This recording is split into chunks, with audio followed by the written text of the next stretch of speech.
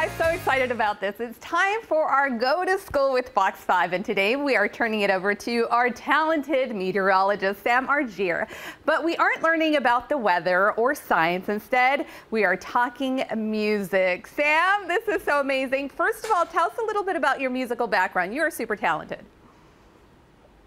Oh, well, thanks, Maria. I appreciate you saying that. I've never been a piano teacher, but I took lessons from about 8 to 18 when I was a kid. And then over the last couple of years, I've gotten back into piano quite a bit. So we're in the lobby, and I thought I'd give a little piano lesson as we go back to school. So we're going to learn something cool today. I know some of you might know chopsticks, but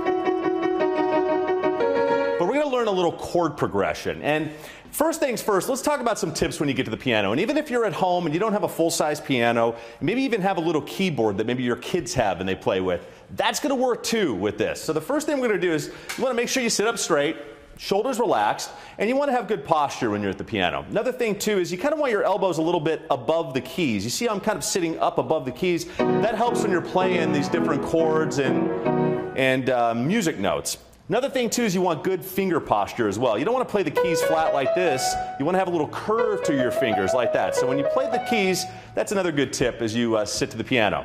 So if you've never played before, here's what we're going to learn today. We're going to learn a little chord progression. It goes like this. Here's what it's going to sound like when we're done.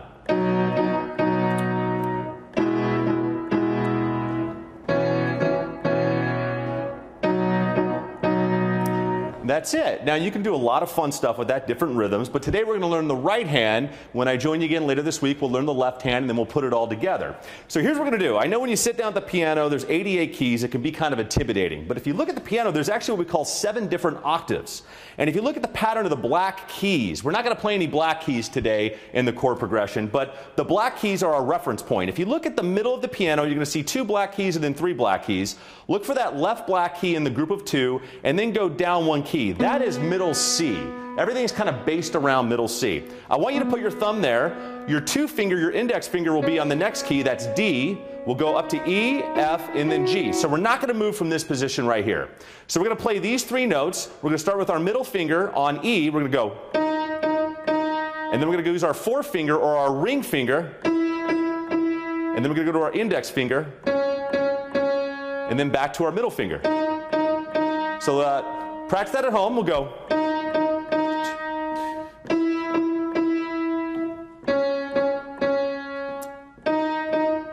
And then when you add it with the left hand, which we'll do next week, you get some really pretty chords. We'll go to F, and then we're going to G. That's actually a G7 sus4 chord, but you don't need to know the theory.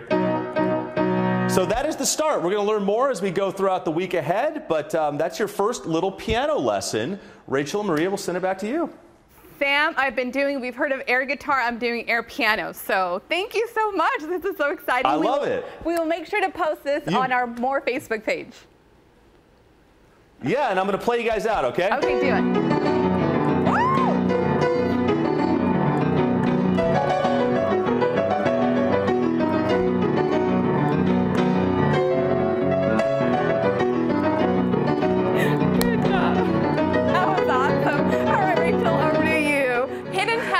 Talented man.